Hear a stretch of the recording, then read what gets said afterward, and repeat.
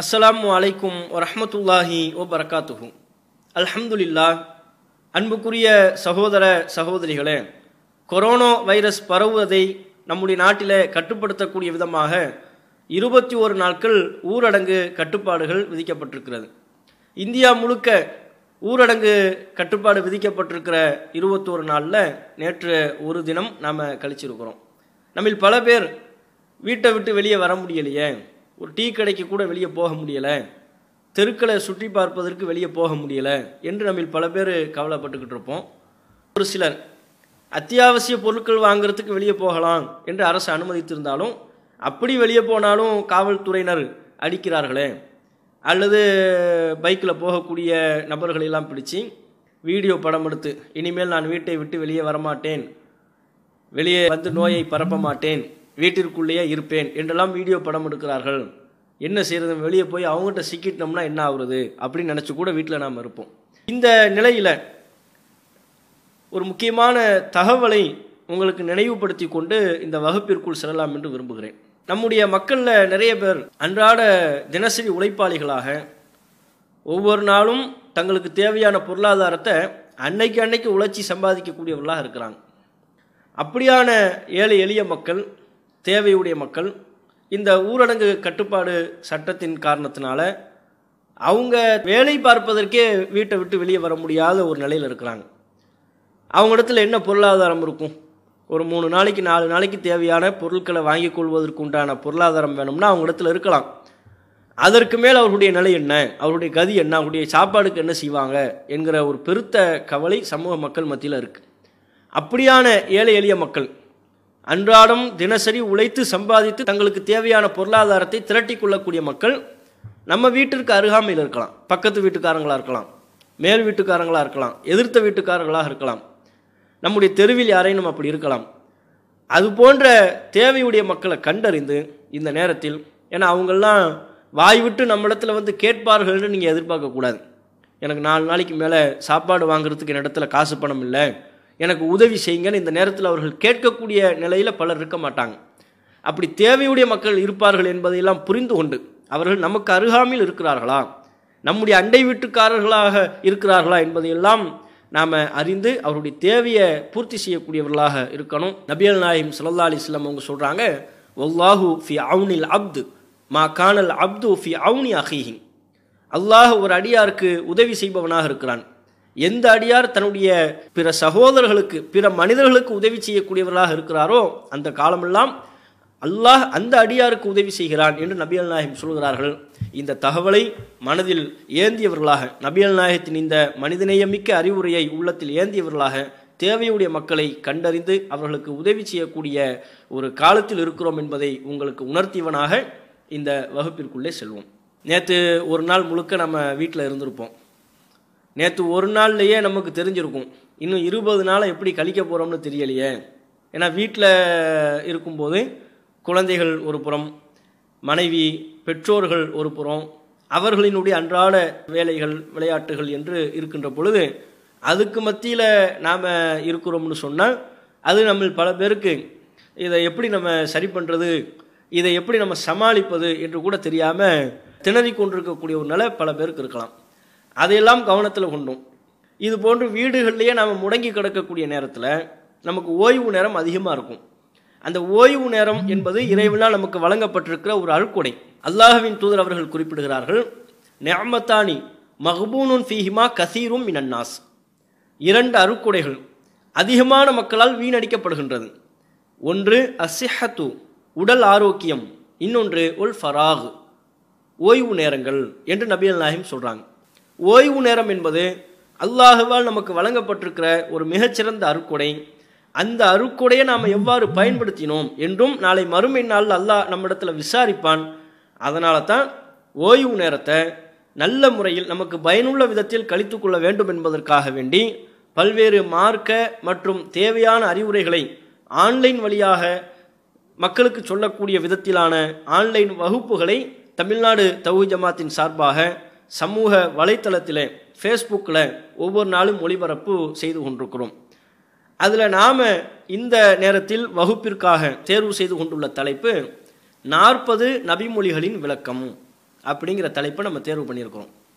அது என்ன 40 நபிமொழிகளின் விளக்கம் அப்படின்னா அது ஒரு புத்தகம். இமாம் நவவி அவர்கள், நவவி என்கிற இந்த பெயரை நீங்கள் கேள்விப்பட்டிருப்பீங்க. ரியாலு சாலிஹின் இருக்குல்ல, அதில் பல நபிமொழிகள் ஏறத்தாழ 1890 நபிமொழிகள் அந்த இதில் இருக்குது.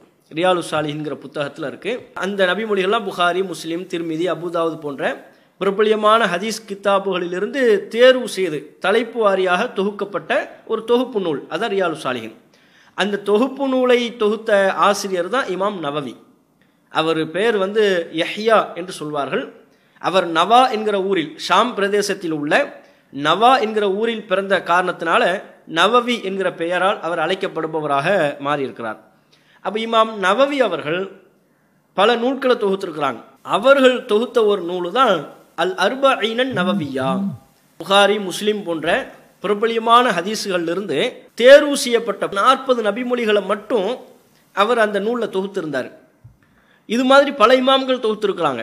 பல இமாம்கள் தொகுத்திருந்தாலும் இந்த 40 நபிமொழிகள், ஏனைய இமாம்கள் தொகுத்த நபிமொழிகள்லாம் சட்டத்தை மக்களுக்கு சொல்லக்கூடியவையாக, வியாபாரத்தின் சட்டங்கள், நோன்பின் சட்டங்கள், திருமணத்தின் சட்டங்கள், விவாகரத்தின் சட்டங்கள் என்று மக்களுக்கு மார்க்க சட்டங்களை தெளிவுபடுத்தக்கூடியவையாக இருந்தது. இந்த இமாம் நவவி அவர்கள் அவங்க இந்த 40 நபிமொழிகள்னு தொகுத்த இந்த ஒரு சின்ன ஒரு புத்தகம் இருக்கா இல்லையா, அந்த புத்தகத்தை தான் இப்போது நாம் தலைப்புக்குரியதாக தேர்வு செய்திருக்கிறோம். இந்த 40 நபிமொழிகள் என்கிற இந்த புத்தகத்தினுடைய சிறப்பு ஒரு குறிப்பிட்ட சட்டத்தை மாத்திரம் சொல்லக்கூடிய நபிமொழிகளாக இல்லாமல் பரவலாக எல்லா தலைப்பையும் உள்ளடக்கிய, அறிவுரை சார்ந்தும் மக்களுக்கு இறையச்சத்தை போதிக்கக்கூடிய விதமாகவும், இப்படி பல்வேறு தலைப்புகளில் மக்களுக்கு உபதேசத்தை சொல்லக்கூடிய வகையிலான ஒரு 40 நபிமொழிகளை இமாம் நவவி அவர்கள் தேர்வு செய்து தொகுத்து வழங்கிய அடிப்படையினால இந்த புத்தகம் உலகத்தில் எல்லா மக்களாலும் அறியப்பட்ட ஒரு புத்தகமாக அமைந்திருக்கிறது. அந்த புத்தகத்தில் உள்ள ஒரு 40 நபிமொழிகளை பற்றியும் அந்த 40 நபிமொழிகளுக்குரிய விளக்கத்தை பற்றியும் தான் நாம் தெரிந்து கொள்ள இருக்கிறோம். இந்த புத்தகத்தை தொகுத்த இமாம் நவவி அவர்களை பற்றி ஒரு சிறிய தகவலை நீங்கள் தெரிஞ்சுக்கலாம். யஹ்யா என்கிற இமாம் நவவி அவர்கள் ஹிஜ்ரி 631 பிறந்தாங்க. ஷாமில் உள்ள நவாங்கிற ஊரில் 676 மூத்தா போயிட்டாங்க. அப்படின்னா ஏறத்தாழ எத்தனை வருஷம் வாழ்ந்துருக்கிறாங்கன்னு பார்த்துக்கோங்க. வெறும் 45 வருஷம் தான் அவங்களுடைய ஆயுள் காலம். இந்த 45 வருட ஆயுள் காலத்தில் சமுதாய மக்களுக்கு அவர்கள் செய்த மார்க்க தொண்டு, மார்க்க பணி இருக்குல்ல, அது ஒரு பாராட்டத்தக்க ஒரு பணி தான். எந்த இமாமாக இருந்தாலும் அவர்கள் மனிதர்கள் தான், அவங்க பின்பற்றப்பட வேண்டியவர்கள் அல்ல. மனிதன் என்கிற முறையில் எல்லாரிடத்துலையும் தவறு வரும், இமாம்களிடத்திலையும் தவறுகள் ஏற்பட்டிருக்கிறது. இமாம் நவவி அவர்களும் பல்வேறு விதமான தவறான கருத்துக்களை எல்லாம் மக்களுக்கு சொல்லியிருக்கிறாங்க. அதெல்லாம் மனிதன் என்கிற புறத்தில் ஏற்படக்கூடியவை, அது தனி. அது அல்லாமல் அவருடைய மார்க்கத்துக்காக அவங்க செய்த சமுதாய பணி, மார்க்க தொண்டு இருக்கா இல்லையா, அதை நம்ம குறைச்சி மதிப்பிட இயலாது. 45 வருஷ காலம் தான் வாழ்ந்தாங்க. இந்த 45 வருட காலத்தில் 18 வயதுக்கு முன்பாகவே திருக்குர்ஆனையெல்லாம் மனப்பாடம் பண்ணிட்டாங்க. 18 வயதுக்கு பிறகு அதிகப்படியான மார்க்க கல்விகளை கற்றுக்கொள்வதற்குண்டான பயணங்களில் கிளம்பிட்டாங்க. 22 வயதிலேயே ஆசிரியராக பணி செய்ய ஆரம்பிச்சிட்டாங்க. அதுக்கப்புறம் 20லிருந்து 45 இந்த 25 வருட காலகட்டத்திலேயே முஸ்லீம் ஹதீஸ் நூல் இருக்குல்ல, 4000த்திற்கும் மேற்பட்ட நபிமொழிகள் கொண்ட ஒரு ஹதீஸ் கிரந்தம் முஸ்லீம். அந்த முஸ்லீமில் உள்ள 4000த்திற்கும் மேற்பட்ட நபிமொழிகளுக்கான விளக்கத்தை விரிவுரையாக ஒரு புத்தகமாக எழுதியிருக்கிறாங்க. அதுபோல் ரியாலு சாலிஹின் 1800க்கும் மேற்பட்ட நபிமொழிகள், அவற்றை தலைப்பு வாரியாக புகாரி, முஸ்லிம், திர்மிதி போன்ற ஹதீஸ் நூல்களில் இருந்து 1800க்கும் மேற்பட்ட நபிமொழிகளை தலைப்பு வாரியாக இமாம் நவவி அவர்கள் தொகுத்தும் ரியாலு சாலிஹின் என்கிற பேரில் வழங்கியிருக்கிறாங்க. இது அல்லாமல் இன்னும் பல மார்க்க சட்டங்களை சொல்லக்கூடிய புத்தகங்கள் எழுதியிருக்கிறாங்க. அதில் ஒரு சின்ன ஒரு புத்தகம் தான் அல் அர்பஈனன் நவவியா என்கிற இந்த புத்தகம். இனி நாம் இந்த புத்தகத்திற்குள்ள உள்ள ஒவ்வொரு செய்திகளை நம்ம தெரிஞ்சுக்கலாம். இந்த செய்திகள் எல்லாமே புகாரி, முஸ்லிம் போன்ற ஹதீஸ் கிரந்தங்கள் எடுத்து கையாளப்பட்டிருக்கிற ஹதீஸ்கள் தான். அதில் முதல் ஹதீஸ், உமர் ரலியல்லாஹு அன்ஹு அவர்கள் அறிவிக்கிறார்கள், இன்னமல் அமாலு பின்னியாத், செயல்கள் யாவும் எண்ணங்களை பொறுத்தே அமைகின்றன. ஒ இன்னமா லிக்குல்லிம் ரிஇம் மானவா, ஒவ்வொரு மனிதருக்கும் அவர் எண்ணியது எதுவோ அது உண்டு. ஃபமன் கானத் ஹிஜ்ரத்துஹு இலல்லாஹி வ ரசூலிஹி, எவருடைய ஹிஜ்ரத் அல்லாஹ்விற்காகவும் அல்லாஹ்வின் தூதருக்காகவும் இருக்கின்றதோ ஃப ஹிஜ்ரத்துஹு இலல்லாஹி வ ரசூலிஹி, அவருடைய ஹிஜ்ரத் அல்லாஹ்விற்காகவும் அல்லாஹ்வுடைய தூதருக்காகவுமே அமைந்து விடுகிறது. ஒமன் கானத்து ஹிஜ்ரத்துஹு துன்யா, எவருடைய ஹிஜ்ரத் இந்த உலகத்திற்கானதாக அமைந்து விடுகிறதோ யுசீபுஹா, அவர் இந்த உலகை அடைந்து கொள்கிறார். அவ் இம்ரஅத்தின், யார் ஒரு பெண்ணிற்காக ஹிஜ்ரத் செய்கிறாரோ யன்கிஹுஹா, அந்த பெண்ணை அவர் திருமணம் செய்து கொள்கிறார். ஃபஹிஜ்ரத்துஹு இலா மா ஹாஜர இலைஹி, ஆகவே அவருடைய ஹிஜ்ரத் எதை நோக்கியதாக அமைகிறதோ அதையே அவர் அடைந்து கொள்கிறார். இதுதான் முதல் செய்தியாக 40 நபிமொழிகளில் முதல் ஹதீஸாக இமாம் நவவி அவர்கள் அந்த புத்தகத்தில் கொண்டு வராங்க. இப்போ இந்த ஹதீஸை பொறுத்தவரையிலையும் இது புகாரியில் பதிவு செய்யப்பட்டிருக்கிற முதலாவது செய்தியாக பதிவு செய்யப்பட்டிருக்கிற ஹதீஸ். புகாரி புத்தகத்தை நீங்கள் திறந்தீங்கன்னு வைங்க, அதில் முதல் செய்தியாக இதைத்தான் பார்ப்பீங்க, இன்னமல் அஅமாலு பின்னியாத், செயல்கள் யாவும் எண்ணங்களை பொறுத்தே அமைகின்றன. இந்த ஹதீஸை தான் நீங்கள் பார்ப்பீங்க புகாரியில் ஃபர்ஸ்ட் ஹதீஸ். இதில் என்ன ஒரு அம்சம் அப்படின்னு சொல்லி பார்த்தீங்கன்னா, இந்த ஹதீஸ் நம்ம எல்லாத்துக்குமே தெரியும்ல, அதிகமான முஸ்லீம்கள் அறிந்து வைத்திருக்கிற ஒரு ஹதீஸாக இந்த ஹதீஸ் இருக்கும். இன்னமல் அஅமாலு பின்னியாத், செயல்கள் யாவும் எண்ணங்களை பொறுத்தே அமைகின்றன. இதை சொல்லுவாங்க, லட்சக்கணக்கான முஸ்லீம்கள் அறிந்து வைத்திருக்கிற ஒரு ஹதீஸ். ஆனால் அதில் என்ன ஒரு அம்சம் நீங்கள் பார்த்தீங்கன்னா, நபித்தோழர்களில் உமர் ரலியல்லாஹு அன்ஹு அவர்கள் மாத்திரம்தான் அந்த ஹதீஸ் அறிவிக்கிறாங்க. ஒரு நபித்தோழர் வழியாக தான் இந்த ஹதீஸ் நமக்கு சொல்லப்பட்டிருக்கு. பல்லாயிரக்கணக்கான நபித்தோழர்களில் உமர் ரலியல்லாஹு அன்ஹு என்கிற அந்த ஒரு நபித்தோழர் வழியாகத்தான் நமக்கு இந்த ஹதீஸ் கிடைக்கிறது அப்படிங்கிறதையும் தகவலாக தெரிஞ்சுக்கலாம். அப்போ இந்த ஹதீஸ் எதை நமக்கு வலியுறுத்துது? நீயத்து ரொம்ப முக்கியமானது. எந்த செயலை நாம் செய்வதாக இருந்தாலும் நீயத், எண்ணம் என்பது ரொம்ப முக்கியமான ஒன்றாக, பிரதானமான ஒன்றாக இருக்கிறது. அப்படிங்கிற எண்ணத்தை பற்றி நாம் நம்முடைய எண்ணங்களை எவ்வளவு தூய்மையாக வைத்திருக்க வேண்டும் என்பதை பற்றி இந்த ஹதீஸ் நமக்கு சொல்லுது. ரசூலுல்லாஹ் இதை முன்னிலைப்படுத்துகிறாங்க, இன்னமல் அஅமாலு பின்னியாத், செயல்கள் யாவும் எண்ணங்களை பொறுத்து தான். அப்போ செயலை செய்வதை விட அதற்கு முன்பாக, செயலுக்கு முன்பாக நாம் சரிப்படுத்தி கொள்ள வேண்டியது எது? நம்முடைய எண்ணத்தை, நம்முடைய நிய்யத்தை நாம் தூய்மைப்படுத்தணும் என்று எண்ணத்திற்கு முக்கியத்துவம் அளிக்கக்கூடிய ஒரு செய்தியாக இருக்கு. குர்ஆன்லையும் நிய்யத்தை முக்கியத்துவப்படுத்தக்கூடிய, எண்ணத்தை பிரதானப்படுத்தக்கூடிய பல வசனங்கள், இன்ன பிற நபிமொழிகள்லாம் இருக்குது. குர்ஆனில் பல வசனங்கள் இருக்கு. 2வது அத்தியாயம் 272வது வசனத்தில் பார்த்தீங்கன்னா அல்லாஹ் அதில் சொல்கிறான், உமா துன்ஃபிகூன இல்லபுத்திகாஅ வஜ்ஹில்லா, நீங்கள் எதை அல்லாஹுடைய திருப்தியை நாடி எதை செலவு செய்தாலும், செலவு செய்வதை பற்றி அல்லாஹ் சொல்லும்போது வெறுமன செலவு செய்தால் அப்படின்னு அல்லாஹ் சொல்லாமல் அல்லாஹ்வின் பொருத்தத்தை நாடி, எண்ணத்தை பற்றி அல்லாஹ் அங்கே பேசுகிறான். எல்லா செயல்களுக்கும் முன்பாக, தொழுகையாக இருந்தாலும், நோன்பாக இருந்தாலும், இதர வணக்க வழிபாடுகளாக இருந்தாலும், தர்மமாக இருந்தாலும், ஹஜ்ஜு, இப்படி இஸ்லாத்தில் சொல்லப்பட்டிருக்கிற அனைத்து வணக்க வழிபாடுகளுக்கும் அடிப்படையான பிரதானமான ஒன்று எது? எண்ணம், நீயத்து நமக்கு சரியாக இருக்கணும். அதில் தான் தர்மத்தை பற்றி இந்த வசனம் பேசும்போது, தர்மம் செய்யும் போதும் எண்ணம் சரியாக இருக்கணும், அல்லாஹுடைய பொருத்தத்தை நாடி நீ செய்யணும் என்று நமக்கு சொல்லப்படுது. புகாரில் 56வது ஹதீஸு, அதில் ரசூல் ஸல்லல்லாஹு அலைஹி வஸல்லம் அவங்க சொல்கிறாங்க, வஅலம், அறிந்துகொள், அன்னக லன் துன்ஃபிக நஃபகத்தன் தபுதகி பிஹா வஜ்ஹல்லாஹி இல்லா உஜிர்த அலைஹா, அல்லாஹ்வின் பொருத்தத்தை நாடி நீ எதை செலவு செய்தாலும் சரி அதற்கு நீ கூலி வழங்கப்படுவாய். ஹத்தா மா தஜஅலஹு ஃபி ஃபமிம் ரஅதிக, உம்முடைய மனைவியின் வாயில் ஒரு கவல உணவை ஊட்டுவதாக இருந்தாலும் சரி, எண்ணம் அல்லாஹுடைய திருப்தியை நாடி இதை நீ செய்வாயானால் அதற்குரிய கூலி நீ வழங்கப்படுவாய் என்று நபிகள் நாயகம் ஸல்லல்லாஹு அலைஹி வஸல்லம் அவங்க சொல்கிறாங்க. அப்போ எல்லா செயலையும் ரசூலுல்லாஹ் எண்ணத்தை பிரதானப்படுத்துகிறாங்க. பாருங்கள், இப்போ பாருங்களேன், எண்ணம் சரியில்லாமல் போச்சுன்னு வைங்க, அந்த செயல் எவ்வளோ பிரம்மாண்டமான செயலாக இருந்தாலும் சரி, அது அல்லாஹ் ஒரு பெரிய ஒரு செயலாக, மதிக்கத்தக்க ஒன்றாக அல்லாஹ் பார்ப்பது கிடையாது. அதுதானே உண்மை.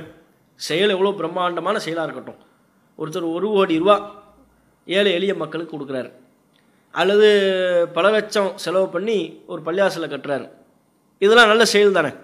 செயல்னு பார்த்தீங்கன்னா பிரம்மாண்டமானது.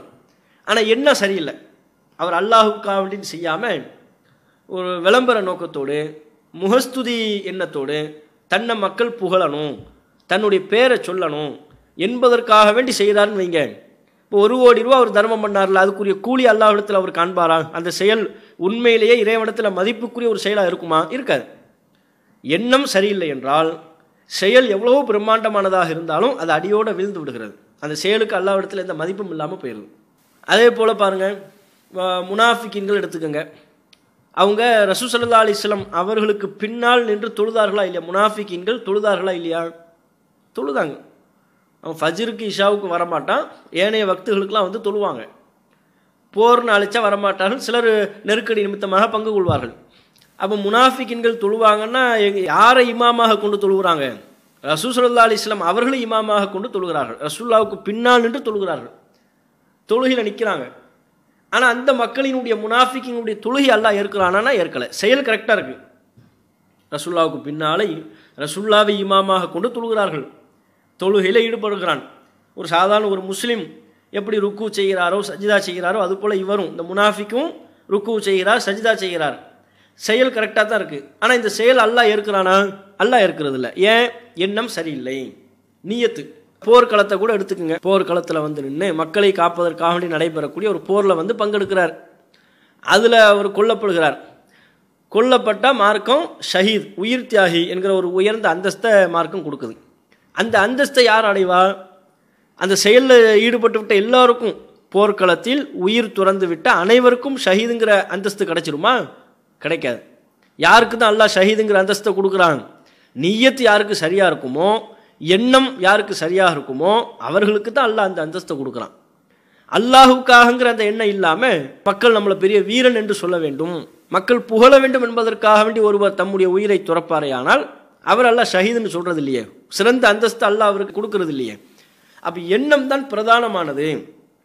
எந்த செயலாக இருந்தாலும் அல்லாஹ் எண்ணத்தை பார்க்கலாம். அந்த கருத்தை அந்த ஹதீஸ் நமக்கு வலியுறுத்துது. சில நேரங்களில் நீங்கள் பார்த்தீங்கன்னா அனைவருக்கும் செயல் ஒன்றா இருக்கலாம். நம்முடைய செயல்களிலிருந்து நம்மளை வித்தியாசப்படுத்தக்கூடியது எதுவாக இருக்கும்? எண்ணமாக இருக்கும். தொழுகிறோம், எல்லாருமே லுஹர் தொழுகிறோம். எல்லோருக்கும் ஒரே கூலியா? எல்லோரும் சமமாக ஒரு புள்ளி கூட கூடாமல் குறையாமல் ஒரே கூலியை பெறுவார்களானா அப்படி பெறுறது கிடையாது. சிலருக்கெல்லாம் நன்மையை கூடுதலாக கொடுப்பான், சிலருக்கெல்லாம் நன்மையை குறைச்சி கொடுப்பான். செயல் ஒன்றா தான் இருக்குது.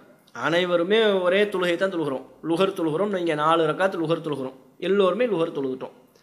இப்போ அனைவரும் அந்த லுஹர் தொழுகைக்கு உண்டான கூலி அல்லாஹ்விடத்தில் பெறுகின்ற பொழுது சமமான ஒரே கூலியை பெறுவார்களானா கூலி சமமாக இருக்கணுங்கிற அவசியம் இல்லை, கூடுதல் குறைவாக இருக்கலாம். சில பேருக்கு அதிக அளவிலான கூலியையும் சில பேருக்கு ஒன்றுமே இல்லாமலும் போகலாம். சிலருக்கு அல்லாஹ் கூலியை குறைத்தும் கொடுக்கலாம். அப்படி கூலியை பெறுவதில் நம்மளை வித்தியாசப்படுத்தும் செயல் ஒன்றாக இருந்தாலும் இறைவனின் புறத்திலிருந்து கூலியை நமக்கு பெறுவதில் வித்தியாசப்படுத்துவதும் இதுவாகத்தான் இருக்கு. எண்ணம், நீயத்து தான். ஒருத்தர் ரொம்ப இஹ்லாஸாக உளப்பூர்வமாக தொழுகிறார்னா அவருக்கு அல்லாஹ் பல்மடங்கு அதிகமாக கூலியை கொடுக்குறான். எண்ணம் ஒருவருக்கு சரியில்லை, அரைகுறையோடு தொழுகிறார்னா கூலியை குறைக்கிறான். இப்படி படிப்படியாக முகஸ்துதிக்காக வேண்டி தொழுதால் ஒன்றுமே இல்லாமல் போகுது. இப்படி செயல் ஒன்றாக இருந்தால் கூட கூலியை இறைவனின் புறத்திலிருந்து பெறுவதில் அந்த வித்தியாசத்தை ஏற்படுத்துவதும் நம்முடைய நீயத்தாக, நம்முடைய எண்ணமாகத்தான் இருக்கிறது. அதையும் இந்த ஹதீஸ் நமக்கு சொல்லுது. அதே போல சில பேர் மார்க்கம் கற்கிறார்கள். மார்க்கத்தை ஒருவர் கற்றுக்கிறார். எதுக்காக வேண்டி கற்கிறாரு? மார்க்கத்தை கற்றுக்கிறதுங்கிறது ஒரு சிறந்த ஒரு காரியம். அப்படி மார்க்கத்தை கற்று பிரச்சாரம் பண்ணும்போது அவர் நினைக்கிறாரு, ஒருவர் நினைக்கிறாரு, இல்லை நம்ம மார்க்கத்தை கற்று பிரச்சாரம் பண்ணி போனோம்னா நமக்கு மக்களுக்கு மத்தியில் ஒரு பிரபலியம் வரும், மக்கள் நம்மளை எல்லாம் மதிப்பாங்க, நம்மளை ஆலிம் என்று மதிப்பார்கள், சமூகத்தில் ஒரு பெரிய அந்தஸ்து கிடைக்கும் சொல்லி அந்தஸ்தை சமூக அந்தஸ்தை பெற வேண்டும், மக்களின் புறத்திலிருந்து மதிப்பு மரியாதையை பெற வேண்டும் என்பதற்காக ஒருவர் மார்க்கம் கற்கிறார். இன்னொருவர் மார்க்கம் கற்க அவரும் அதே தான் இவர் என்னென்ன மார்க்க கல்வியை கற்றுக்கிறாரோ அதை தான் அவரும் கற்றுக்கிறார். ஆனால் அவருடைய எண்ணம் என்னவா இருக்கு? மார்க்கத்தை கற்றுக்கிட்டா நம்ம 4 விஷயத்தை தெரிஞ்சுக்கலாம், அதன்படி நம்முடைய செயல்பாடுகளை சீர் செய்துக்கலாம், அதே போல் சமுதாயத்துக்கும் நல்ல விஷயங்களை தேவையான நேரத்தில் தேவையான அறிவுரைகளை எல்லாம் மக்களுக்கு நம்ம சொல்லலாம் என்கிற சரியான தூய்மையான எண்ணத்தோடு மார்க்கத்தை கற்றுக்கிறார். இப்போ இந்த 2 பேரும் கற்றுக்கொள்வது ஒன்றாக இருந்தாலும் இந்த இருவருக்கும் செயல் ஒன்றாக இருந்தாலும், இவரும் மார்க்கத்தை கற்கிறார், அவரும் மார்க்கத்தை கற்கிறார், செயல் ஒன்று, கூலி ஒன்றா, கூலியில் வித்தியாசம். இவர் அவருடைய எண்ணத்திற்கு உரிய கூலியை பெறுகிறார், இவருடைய எண்ணத்திற்குரிய கூலியை பெறுகிறார். அப்போ ஒவ்வொரு மனிதர்களும் தத்தமது எண்ணத்திற்குரிய கூலியை பெறுகிறார்கள் என்பதை சொல்வதுதான் என்ன நபிகள் நாயகம் ஸல்லல்லாஹு அலைஹி வஸல்லம் அவர்கள் பயன்படுத்திய வார்த்தை, வஇன்னமா லிகுல்லிம் ரிஇம் மானவா. ஒவ்வொரு மனிதருக்கும் அவர் எதை நினைத்தாரோ அது உண்டு. அல்லாஹ்வுடைய திருப்பொருத்தம் வேணும்னு நினைச்சா அல்லாஹ்வுடைய பொருத்தம், அல்லாஹ்வுடைய கூலி. மறுமையில் சிறந்த அந்தஸ்து வேணும்னு நினைச்சா மறுமையின் கூலி. இந்த உலகத்தில் பேர் புகழ் அந்தஸ்து மதிப்பு மரியாதை வேணும்னு நினச்சா உலகத்தில் பேர் கிடைக்கும், புகழ் கிடைக்கும், மதிப்பு கிடைக்கும், மரியாதை கிடைக்கும், அந்தஸ்து கிடைக்கும், அல்லாட்ட கூலி கிடைக்காது. இப்படி ஒவ்வொருவரும் எதை நினைக்கிறார்களோ, எதை அவர்கள் நியத் மானவா, எதை அவர்கள் நியத்து எண்ணிக்கொள்கிறார்களோ அதுதான் அவர்களுக்கு கிடைக்கும் என்று நபிகள் நாயகம் ஸல்லல்லாஹு அலைஹி வஸல்லம் அவங்க சொல்கிறாங்க. இந்த கருத்தை ரசூல்லா விளங்கப்படுத்துவதற்கு ஹிஜ்ரத் என்கிற உதாரணத்தை ரசூல்லா விளக்கி சொல்கிறாங்க. முதல் சொல்லிடுறாங்க, ஹதீஸின் முதல் வார்த்தை என்ன? இன்னமல் அமாலு பின் நியாத், அமல்கள் எல்லாமும் எண்ணங்களை பொறுத்து தான். ஒவ்வொருத்தவங்களும் எந்தெந்த செயல்களில் ஈடுபடுறாங்களோ அந்த செயல் வெளிப்படுவதற்கு முன்பே அது தொடர்பான அவருடைய உள்ளத்தில் எண்ணம் வெளிப்பட்டு விட்டது. எண்ணத்தின் வாயிலாகத்தான் ஒவ்வொருவரும் செயல்பட்டு கொண்டிருக்கிறார்கள். அந்த கருத்தும் அதில் வந்துடுது. அதே போல் ஒவ்வொருவரும் ஒரு செயலை எந்த எண்ணத்தில் செய்கிறார்களோ அவருடைய எண்ணத்திற்கு உரிய கூலி தான் அவருக்கு கிடைக்கும். உலகத்தின் கூலி எதிர்பார்த்தால் உலகத்தின் கூலி கிடைக்கும். மறுமையின் அல்லாஹ்வின் கூலி எதிர்பார்த்தால் அது அல்லாஹ்வுடைய கூலி அவருக்கு கிடைக்கும் என்று ரசூல் ஸல்லல்லாஹு அலைஹி வஸல்லம் சொல்லிடுறாங்க. சொல்லிட்டு ஹிஜ்ரத்தை உதாரணம் சொல்கிறாங்க. ஹிஜ்ரத்தை நம்ம தெரிஞ்சு வச்சுருக்கிறோம். இஸ்லாமிய துவக்க காலகட்டத்தில் நெருக்கடியாக இருந்த பொழுது மக்காவில் ரசூல் ஸல்லல்லாஹு அலைஹி வஸல்லம் அவங்க, அபூபக்கர் அவர்கள், இன்னும் பல நபித்தோழர்கள்லாம் இருந்தாங்க. ஆனால் அவங்க சிறுபான்மையினராக இருந்த காரணத்தினால பெரும்பான்மை மக்களின் புறத்திலிருந்து மார்க்கத்தை கடைபிடிக்காத வகையில் கடுமையான நெருக்கடி அவர்களுக்கு கொடுக்கப்பட்டுச்சு. வழிபாட்டு உரிமை மறுக்கப்பட்டது, வாழ்வுரிமையே மறுக்கப்பட்டுச்சு. மார்க்கத்தை கடைபிடிச்சி மக்காவில் உயிர் வாழவே முடியாது என்கிற ஒரு நிலை அவங்களுக்கு ஏற்பட்டுச்சு. அந்த நிலையில் அந்த மக்களுக்கு அல்லாஹ் வழிகாட்டியது தான் ஹிஜ்ரத் என்கிற ஒரு பயணம். மக்காவில் உங்களால் இந்த மார்க்கத்தை பின்பற்றி உயிர் வாழ முடியலை, அப்போ நீங்கள் மக்காவிலிருந்து மதீனாவுக்கு போங்க என்பது போன்று அவர்களுக்கு ஒரு ஹிஜ்ரத் என்கிற புனித பயணத்தை மேற்கொள்ளுமாறு வழிகாட்டப்படுது. வழிகாட்டப்படும் போது மக்காவிலிருந்து அவங்க ஹிஜ்ரத்து மதீனாவுக்கு போனாங்க. சில பேர் அபிசீனியாவுக்கு போனாங்க, பலரும் மதீனாவுக்கு போனாங்க. ஹிஜ்ரத்துங்கிறது எப்படிப்பட்ட ஒரு பயணம்? மக்காவிலிருந்து எல்லாத்தையும், சொந்த ஊர், மக்கள், குடும்பம், சொந்த பந்தங்கள், அது நாள் வரையிலையும் தெரிஞ்ச அறிஞ்ச உறவுகள் எல்லாரையுமே விட்டுட்டு போகிறார். அப்படி விட்டுட்டு போகும்போது அந்த செயல் எவ்வளவு தியாகமான அர்ப்பணிப்பு மிக்க ஒரு செயல். அந்த செயலை மேற்கொள்ளும் போது கூட என்ன முக்கியமானதுங்கிறாங்க. ஹிஜ்ரத் என்கிற பயணத்தை மேற்கொள்ளும் போது கூட நீ பயணம் போகிறதுனாலாம் உனக்கு நன்மை கிடைச்சிரும்னு அர்த்தம் கிடையாது. மக்கா விட்டுட்டு மதீனாவுக்கு போயிட்ட, அதனால உனக்கு அல்லாஹ்விடத்தில் கூலி கிடைச்சிருமா? கிடைச்சிடாது. அந்த ஹிஜ்ரத் மேற்கொள்ளும் போது உன்னுடைய எண்ணம் என்ன என்று அல்லாஹ் பார்க்கிறான், நீயத்தை அங்கும் பார்க்கிறான். ஹிஜ்ரத் என்கிற பயணத்தை மேற்கொள்ளும் போதும் எண்ணத்தை அல்லாஹ் பார்க்கிறான். அதைத்தான் ரசூல் ஸல்லல்லாஹு அலைஹி வஸல்லம் அவங்க சொல்கிறாங்க, ஃபமன் கானத்து ஹிஜ்ரத்துஹு இலல்லாஹி வ ரசூலிஹி, எவருடைய ஹிஜ்ரத் அந்த புனித பயணம் அல்லாஹுக்காகவும் அல்லாஹ்வுடைய தூதருக்காகவும் இருக்குமோ, ஃப ஹிஜ்ரத்துஹு இலல்லாஹி வ ரசூலிஹி, அவருடைய புனித பயணம் அல்லாஹுக்கானதாகவும் அல்லாஹ்வின் தூதருக்கானதாகவும் அமைந்து விடுகிறது.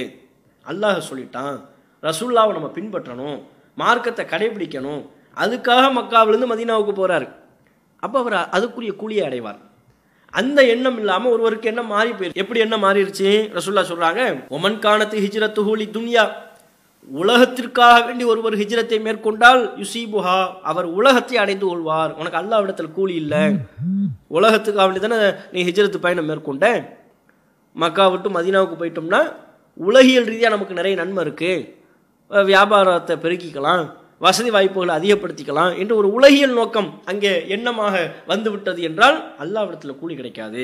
அவ் இம்ரஅத்தின், பெண்ணுக்காக அவர் தம்முடைய பயணத்தை அமைத்துக் கொள்வாரேயானால் யன்கிஹுஹா, அவர் பெண்ணை திருமணம் செய்து கொள்வார். அவ்வளோதான், அதோடு அவனுடைய செயலுக்கான அர்த்தம் முடிந்து விட்டது.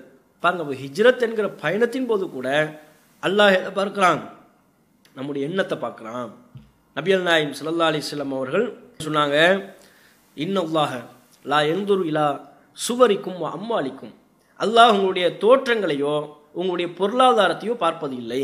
வலாக்கின் யன்துரு இலா குலூபிக்கும் அம்மாலிக்கும், என்றாலும் அல்லாஹ் உங்களுடைய உள்ளங்களையும் உங்கள் செயல்களையும் பார்க்கிறான். உள்ளத்தை பார்க்குறான்னா என்ன அர்த்தம்? நீயத், எண்ணத்தை பார்க்குறான்னு அர்த்தம். செயல்களை விட எதை அல்லாஹ் முற்படுத்துகிறான் பாருங்க. ரசூல் ஸல்லல்லாஹு அலைஹி வஸல்லம் அவங்க சொன்ன இந்த நபிமொழியின்படி, முஸ்லீமில் இடம்பெற்றிருக்கிற நபிமொழி, இந்த நபிமொழியின்படி செயலை விட அல்லாஹ் நம்மிடத்தில் எதை முற்படுத்துகிறான்? குலூப், முதல் உள்ளத்தை பார்க்குறான். எண்ணம் சரியா இருக்கா, அந்த எண்ணத்தின் பேரில் செய்யப்படுகிற செயல் சரியா இருக்கா, இரண்டும் பார்க்கப்படுகிறது. செயலை விட எண்ணம் பிரதானமாக பார்க்கப்படுகிறது. அப்போ இந்த எண்ணம் சரியாக இருக்க வேண்டும் என்கிற கருத்தை தான் முதல் ஹதீஸ், 40 நபிமொழிகளில் முதல் ஹதீஸ் நமக்கு சொல்லுது. இன்னும் ஒரு அம்சத்தை நீங்கள் தெரிஞ்சுக்கலாம். எப்படி ஒரு செயலை செய்யும்போது அதில் பல தடைகள்லாம் வருதுல்ல, அல்லாஹ்கிட்ட இருந்து நமக்கு பல சோதனைகள் வரும். ஒருத்தர் தர்மம் செய்யணும்னு நினைப்பார், கையில் காசு பணம் இல்லாமல் இருக்கும். ஒருவர் நீண்ட நேரம் நின்று தொழ வேண்டும் என்று நினைப்பார், ஆனால் அவரிடத்துல அதற்குண்டான உடல் ஆரோக்கியம் இல்லாமல் இருக்கும், நோய்வாய்ப்பட்டவராக முதுமையானவராக இருப்பார். நோன்பு நோற்க வேண்டும் என்று விரும்புவார், ஆனால் பல நோய்களுக்கு உள்ளானவராக இருந்து நோன்பை மேற்கொள்ள முடியாத விதத்தில் அவருடைய பலவீனம் அவரை தள்ளி இருக்கும். இப்படி பல செயல்களை செய்ய முடியாமல் நாம் சோதிக்கப்படுவோம். அதுபோலவே சில நேரங்களில் நாம் எப்படி சோதிக்கப்படுவோம்னு சொன்னால், செயல்களை செய்வதற்கான சக்தி வழங்கப்பட்டிருப்போம், ஆனால் எண்ணத்தின் வாயிலாக சோதிக்கப்படுவோம். தர்மம் செய்வதற்குண்டான பொருளாதாரம் இருக்கும், ஆனால் அது செய்கின்ற பொழுது பல்வேறு விதமான எண்ணங்களை கொண்டு சோதிக்கப்படுவோம். அவர் பார்க்குறாரு, நீ இதை செய்தால் இவரிடத்துல நல்ல பேர் வாங்கலாம், ஊர் மக்கள் உன்னை மெச்சுவாங்க, உன்னை புகழ்வாங்க என்று நாம் செயலில் இறைவனின் புறத்திலிருந்து சோதிக்கப்படுவதைப் போல எண்ணத்தின் வாயிலாகவும் நாம் சோதிக்கப்படுவோம். அப்போ நம்முடைய எண்ணத்தின் வாயிலாக சோதிக்கப்படும் போதும் அதிலேயும் வெற்றியை காணும். அதே மாதிரி நீயத் என்கிற இந்த எண்ணத்துக்கு அல்லாஹ்விடத்தில் எவ்வளோ பெரிய மதிப்பு கிடைக்குதுன்னு சொன்னால், சில வேளை நம்முடைய எண்ணம் தூய்மையானதாகவும் நன்மையை எதிர்நோக்கியதாகவும் இருந்த வேளையில் நம்ம எண்ணியவாறு ஒரு அமலை செய்ய முடியாமல் போகுது. சந்தர்ப்ப சூழ்நிலைகளின் காரணத்தினால செய்ய முடியாமல் போகுது. எண்ணம் இருக்குது, நீயத்து இருக்குது, செயலில் ஈடுபட முடியலை. அந்த அடியாருக்கெல்லாம் எப்படி கூலி கொடுக்குறான்னு சொன்னால், நீ நினச்சிட்டல்ல, சந்தர்ப்ப சூழ்நிலையினால தான் உன்னால் செய்ய முடியலை, ஆனால் உன்னுடைய எண்ணம் முழுவதும் அந்த நன்மையை நோக்கியதாக இருக்கிறது. ஆகவே அந்த நன்மையில் ஈடுபட்ட கூலியை அல்லாஹ் அந்த அடியார்களுக்கு வழங்குகிறான். இதை ரசூல் ஸல்லல்லாஹு அலைஹி வஸல்லம் அவங்க ஹதீஸுகளில் கூட நீங்கள் பார்க்கலாம். எப்படின்னா, தபுக் போர்க்களம், அப்போ சில நபித்தோழர்களால் போக முடியலை, ஊர்லேயே அவங்க தங்க வேண்டிய நிலை வந்து விடுகிறது. நபிகள் நாயகம் ஸல்லல்லாஹு அலைஹி வஸல்லம் அவங்க அந்த மக்களுக்கு சொல்கிறாங்க, நீங்கள் இப்போது எந்த பள்ளத்தாக்கையெல்லாம் கடக்கிறீர்களோ, நீங்கள் இப்போது எந்தெந்த சிரமத்தை எல்லாம் அனுபவிக்கிறீர்களோ, இதையெல்லாம் நம்முடைய தோழர்கள் அவர்கள் அனுபவிக்கவில்லை, ஆனால் கூலியில் அவர்கள் உங்களோடு கூட்டாகி விடுகிறார்கள். உங்களுக்கு எந்தெந்த நன்மை கிடைக்குதோ எல்லா நன்மையுமே அவர்களுக்கும் கிடைக்கிறது. ஏன்னா அவர்கள் இங்கே வர வேண்டும் என்று தான் ஆசைப்படுகிறார்கள். வலாக்கின் ஹபிஸஹுமுல் உதுரு, தக்க ஒரு காரணம் அவர்களை வரவிடாமல் தடுத்து விட்டது. ஒரு தர்ம சங்கடமான சூழல், இக்கட்டான சூழல் ஏற்பட்டு அவங்களால வர முடியலை. அந்த சூழல் இல்லை என்றால் அவர்கள் வந்திருப்பார்கள். ஏன்னா அவங்களுடைய எண்ணம் முழுவதும் இந்த நல்ல காரியத்தை நோக்கியதாகத்தான் இருக்கிறது. ஆகவே எண்ணம் நமக்கு இருக்கின்ற பொழுது அதற்குரிய கூலி உண்டு என்கிற கருத்தை நபிகள் நாயகம் இந்த செய்தியை வாயிலாக சொல்லித்தராங்க. குர்ஆனில் நீங்கள் பார்த்தீங்கன்னா 4வது அத்தியாயம் 100வது வசனம் ஹிஜ்ரத்தை பற்றி அல்லாஹ் உதாரணம் சொல்கிறான். ஹிஜ்ரத்துங்கிற பயணத்தை மேற்கொள்கிறாங்க. அப்படி பயணத்தை மேற்கொள்ளும் போது ஹிஜ்ரத்து, முழுமையான ஹிஜ்ரத் என்பது எது? மக்காவிலேருந்து மதீனாவுக்கு வர்றாங்க, அதனால் ஹிஜ்ரத்து. ஒருத்தர் புறப்பட்டுட்டார், தன்னுடைய பயணம் முடிவாகலை, இடையிலேயே மரணித்து விட்டார். இப்போ அவருடைய நிலைமை என்ன? ஒரு ஹிஜ்ரத்தினுடைய கூலியை பெறுவாரா இல்லையா அப்படின்னா குர்ஆன் அதற்கு பதில் அளிக்கிறது. ஒமை யஹ்ருஜு மின் பைத்திஹி முஹாஜிரன் இலல்லாஹி வ ரசூலிஹி, யார் தம்முடைய வீட்டிலிருந்து அல்லாஹ்வை நோக்கியும் அல்லாஹ்வின் தூதரை நோக்கியும் ஹிஜ்ரத் செய்தவராக புறப்பட்டு விடுகிறாரோ, சும்ம யுத்ரி குஹுல் மௌத்து, பிறகு அவருக்கு மரணம் ஏற்பட்டு விட்டது என்றால், ஃபக்கது வக்கஅ அஜ்ருஹு அலல்லாஹ், அவருக்கு கூலி அளிப்பது அல்லாஹ்விடத்தில் இருக்கிறது. அவருடைய கூலி அல்லாஹ்விடத்தில் கன்ஃபார்ம் உறுதியாகிவிட்டது. வகானல்லாஹு கஃபூரர் ரஹீமா, அல்லாஹ் மன்னிப்பவனாகவும் அளவற்ற கருணையாளனாகவும் இருக்கிறான் என்று குர்ஆன் வசனம் சொல்லுது. ஹிஜ்ரத்தை அவர் முழுமைப்படுத்தாவிட்டாலும் கூட அவருடைய எண்ணம் நம்ம ஹிஜ்ரத் பயணத்தை மேற்கொள்ளணும், மார்க்கத்தை கடைபிடிப்பதற்காக மக்காவிலிருந்து மதீனா நோக்கி போகணும், அல்லாஹுக்காக, அல்லாஹ்வின் தூதர் சொன்னார்கள் என்பதற்காக வேண்டி என்று அவருடைய எண்ணம் அமைந்து விட்டது என்றால், தம்முடைய பயணத்தை முழுமைப்படுத்தாவிட்டாலும் கூட அல்லாஹ் அவருக்கு கூலியை தரான். இதுதான் மார்க்கம் எண்ணத்திற்கு மார்க்கம் அளிக்கிற மதிப்பு. இப்போது கூட இந்தியாவில், குறிப்பாக தமிழகத்தில் தற்போது சொல்லப்பட்டிருக்கிற ஊரடங்கு உத்தரவு காரணமாக பள்ளிவாசல்களில் போய் நம்மளால் தொழ முடியாத ஒரு சூழல் ஏற்பட்டிருக்கிறது. இதில் ஒரு சில சகோதரர்கள் ரொம்ப வருத்தப்பட்டுக்கிறாங்க. பள்ளிவாசல் ஜமாத்தை எல்லாம் தவறவே விடாத மக்கள், ஒரு வக்து ஜமாத் தொழுகையை தவற விடுவதை கூட பெருத்த கவலைக்குரிய ஒன்றாக பார்க்கக்கூடிய நன்மக்கள். அப்படியான மக்கள் என்ன நினைக்கிறாங்க? பள்ளிவாசல் பூட்டியிருக்கேன், பள்ளிவாசலில் போய் தொழ முடியலையே என்று வீட்டில் தொழுது கொண்டிருந்தாலும் இப்போ ஒரு மனச்சோர்வோடு கவலையோடு தொழுது கொண்டிருப்பார்கள். அவங்களாம் கவலைப்பட வேண்டிய அவசியமே இல்லை. ஏன்? நபிகள் நாயகம் இப்படியான அறிவுரைகளை சொல்லிவிட்டதற்கு பிறகு நம்ம ஏன் கவலைப்படணும்? அப்படியான மக்கள் கவலைப்பட வேண்டிய அவசியம் என்ன இருக்கு? பள்ளிவாசலில் தொழ வேண்டும் என்கிற எண்ணம் உங்களுக்கு இருக்கிறது, ஆனால் பள்ளிவாசலுக்கு வர முடியலை. ஏன் வர முடியலை? நீங்களா விரும்பியா வராமல் இருக்கிறீங்க? வருவதற்குரிய சூழல் இருந்தும் வராமல் இருக்கிறீங்களா? அப்படி இல்லை. வருவதற்குரிய சூழல் இல்லை. வீட்டை விட்டே வெளியே வர முடியாத ஒரு சூழல் இருக்கும் என்றால் எப்படி பள்ளிவாசலுக்கு வந்து தொழுகை நிறைவேற்ற முடியும்? நோயின் தாக்கமும் பரவலாக அதிகரித்து கொண்டிருக்கின்ற பொழுது கூட்டாக நிற்கக்கூடிய ஒரு காரியத்தில் எப்படி ஈடுபட முடியும் என்று தவிர்த்து கொள்கின்ற பொழுது நமக்கு அல்லாஹ் அவங்க வீட்டில் தொழுதாலும் சரி, பள்ளிவாசலில் தொழுத ஜமாத்தாக தொழுத அல்லாஹ் கூலியை நமக்கு தந்துடுவான். நபிகள் நாயகம் ஸல்லல்லாஹு அலைஹி வஸல்லம் அவங்க அதைத்தானே சொன்னாங்க. அல்லாஹ் மறுமை நாளில் 7 வகையினருக்கு அரிசுடைய நிழலை கொடுக்குறான். அதில் ஒரு ஆள் யார்? ரஜுலுன் கல்புஹு முஅல்லக்கும் பில் மசாஜித். எந்த மனிதருடைய உள்ளம் பள்ளிவாசலோடு பின்னி பிணைந்ததாக இருக்கிறதோ, அவர் உள்ளம் புள்ளம் பள்ளிவாசலை நாடுது, வர வாய்ப்புள்ள நேரத்துல எல்லாம் பள்ளிவாசலுக்கு வர்றாரு, பள்ளிவாசல் தொடர்போடு இருக்கிறாரு. பள்ளிவாசலுக்கு வருவதற்கு வாய்ப்பில்லாத இக்கட்டான சூழ்நிலையில் கூட பள்ளிக்கு வர முடியாவிட்டாலும் அவருடைய உள்ளம் பள்ளிவாசலை நாடுகிறது. அப்படியான மனிதருக்கு அல்லாஹ் நாளை மறுமை நாளில் அரிசூடிய நன்மை கொடுக்கிறான் என்று நபிகள் நாயகம் சொல்லியிருக்கிறார்கள். ஆகவே எண்ணத்திற்கு அல்லாஹ்விடத்தில் ஒரு மிகப்பெரிய மதிப்பு இருக்கிறது என்பதையும் இந்த செய்தியின் வாயிலாக நம்ம புரிந்து கொள்ளலாம்.